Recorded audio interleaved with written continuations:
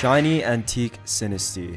Along with the 3-segment Dunsparce and the family of 3 Mousehold, these are what I've deemed as the 3 rarest shiny Pokemon in the game. But how exactly rare are they? Now let me preface this by saying I was never a shiny hunter. Ever since I was a kid, I would just like to play the game for the game. Just the storyline, beat the game, that's it. But come this game, I am on a whole different level. If there's a quote-unquote rare shiny in this game, I want it. But if I want it, I also want numbers. I want hard facts. I want to know how lucky or unlucky I am when I get the shiny. So with that being said, I am no Austin John Plays. I suck with numbers, I'm horrible at keeping track of data, and I'm just not very good at math in general. But thankfully, my community has 8 times the IQ points I will ever have, so they have been backing up and helping me along the way, so I just want to give a huge shout out to them. Now one more thing before we get into it. We have drawn multiple conclusions from multiple different 10 to 15 hour streams. So let me just say that this is all theory. Even though we put hours and hours into this research, it could be proven wrong by a single data miner. But until then, this is all I have to go off of, so I thought I'd share it with you guys. Alright, sorry for talking so much. No bullshit, let's get into it. Alright, so Sinistea. I'm not gonna lie, every conclusion that I had to make about Dunsparce and Mousehold all links back to me hunting the shiny Antique Sinistea. And I know it sounds like it has no correlation with one another, but before I get into that, if you are just here for the Mousehold and Dunsparce odds, I'm gonna go ahead and show that to you guys right now just so I don't waste your time. And yes, if you do catch the shiny from an outbreak, it can still evolve into the rare form. If you want to know why, you can stick around, I'll explain it. Okay, so before I explain the odds about Sinistea, I feel like I have to explain a little bit about the different forms of Pokemon. So the first thing I thought when I wanted to hunt this antique shiny Sinistea is an outbreak. Although it's still rare, it just seems like it would give the best odds of me catching this thing. But there's something weird about multiform Pokemon and outbreaks. Now I previously thought, according to Cerebi, if a Pokemon has multiple forms, it can have a different outbreak for each of those forms. But it always confused me how Tatsugiri, which is one of those Pokemon that has different forms, only spawns the curly form in an outbreak, no matter what icon is on the map. So like always, I got to testing. I decided to test if it was only Tatsugiri that had this bug, so I went to the northernmost Starfall base, and I started day skipping to look for a Floette outbreak. Now Floette has 5 different forms, each form being a different colored flower. So if I go to the Pokedex, and this works for every Pokemon that has a different form, I looked for the location of each different colored flower in the Pokedex. And just as I thought, they all share the same spawn location. So I started resetting looking for an outbreak. And sure enough, no matter what color the flower was, just like Tatsugiri, the only form that spawned, no matter what icon was on the map, was the red flower form. So this told me something crucial. If multiple forms of the same Pokemon share the same spawn location on the map, then only one form of the Pokemon will spawn in the outbreak, no matter what icon shows up on the map.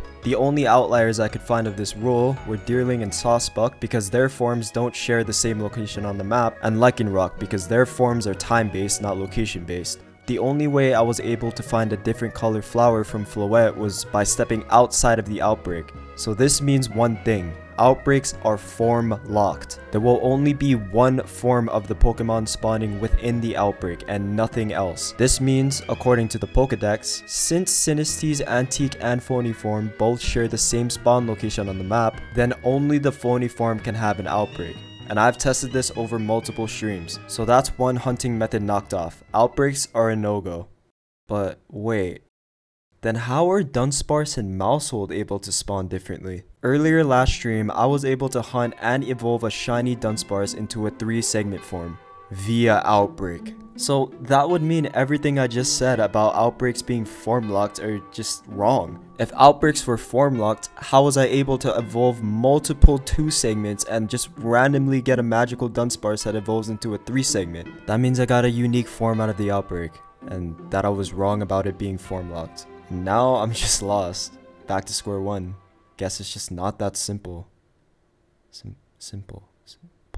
Wormhole. Oh my god! Personality values. A personality value is a very long chain of numbers that is assigned to a Pokemon on spawn. Not evolution, not catch, on spawn. This is how Wormhole evolved into either Cascoon or Silcoon. It was just randomly determined depending on what its personality value was. And I think we all know that Wurmple doesn't have two forms. It's just one Pokemon that gets a unique evolution depending on what its personality value is. So, as you have probably figured out, this is exactly how it works for Maushold and Dunsparce. It's not a different form that's spawning within the outbreak, it's just getting a unique personality value. Given it's more rare than Wurmple obviously, but it works the same way. And also, there's no way to see this value. Just keep catching shiny Dunsparces and Mausholds until you eventually get the one that has the value it needs to evolve into the rare form. Keep praying, y'all. I believe in you guys.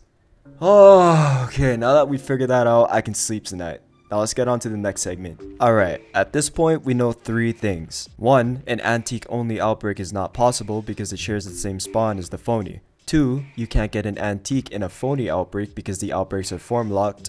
And 3, this teacup lives in my fucking walls. So that leaves us with one option. Sandwiches. Now let me finally start putting down some numbers for this teacup. So just like Maushold and the Dunsparce, authentic Sinistea has a 1 in 100 chance to spawn among its phony forms. Combining this with the base odds for finding a shiny in the wild, the odds for finding a full odds authentic shiny Sinistea are 1 in 409,600. Now let's start cutting that number down. Given you have a shiny charm, this already cuts the number in half to 1 in 204,400. Now these are the lowest we can go until sandwiches come in. But before we get into that, I'm going to tell you guys something very important, so listen up. And once again, this is all theory.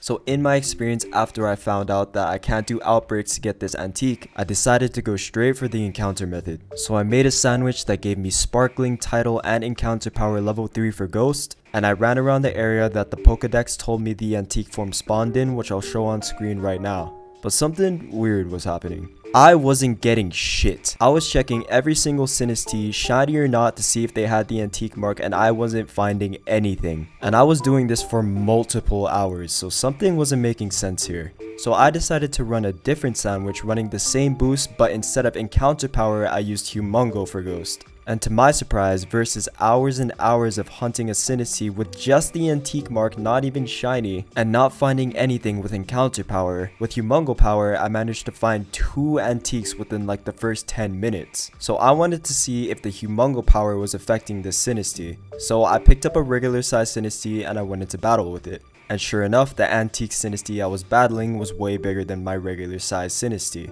So thanks to this helped me draw a conclusion. So for some reason, it seems encounter power is boosting the phony forms but not the antique forms. However, it seems that Humongo power affects both forms. So this led me to believe that, hopefully, and I'm praying this is the case, that sparkling power affects both forms equally as well. And if this is the case, then that number from before drops all the way down to 1 in 68,300. Now I don't know about you, but I would take 5 digits over 6 digits any day of the week.